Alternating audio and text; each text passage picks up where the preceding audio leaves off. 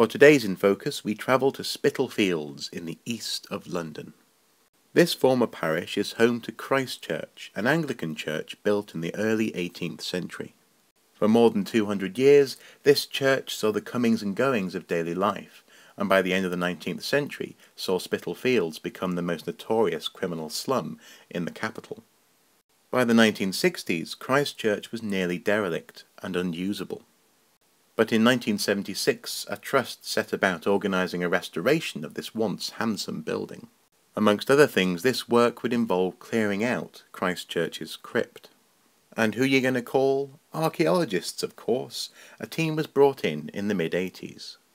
Excavations recovered close to 1,000 coffins, of which approximately 390 had nameplates attached, with information inscribed such as name, age, and date of death.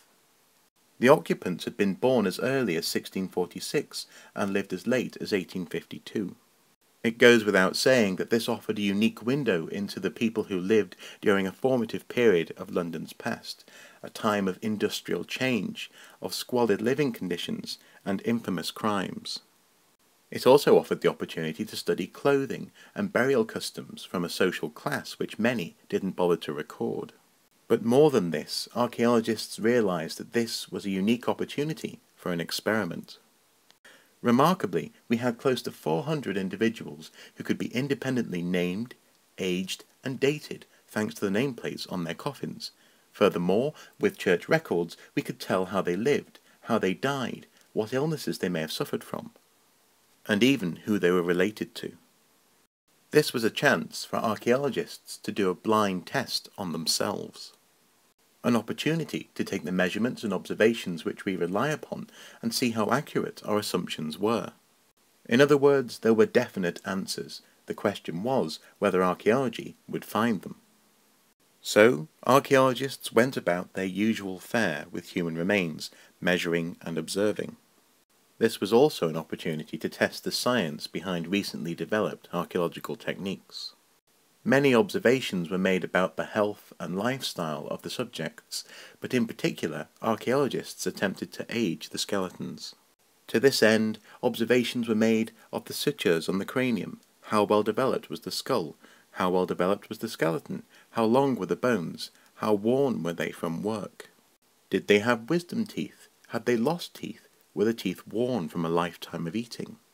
Teeth were even examined to observe changes in amino acids which may indicate age.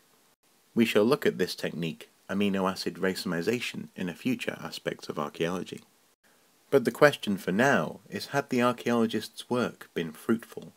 What were the results of these tests, and were these results accurate? Ultimately, all of these techniques are estimations. How good were these estimations? Well, the answer is good, but not great. It seems we tended to overestimate the age of the young, and to underestimate the age of those who were older. So rather than passing with an A, archaeologists found there was still some work to do. Maybe a C instead. The crypt in Spitalfields Christ Church was a remarkable excavation.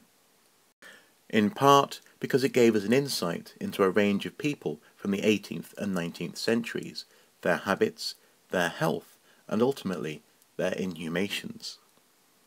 But also because this crypt allowed archaeologists to fine-tune their techniques, test them against known data, and come away better for it. Oh, and because it allowed a beautiful building to be restored to grandeur. So, if you're ever in the area, perhaps on a Jack the Ripper walk, remember the invaluable contribution Christ Church Crypt made to the science behind archaeology.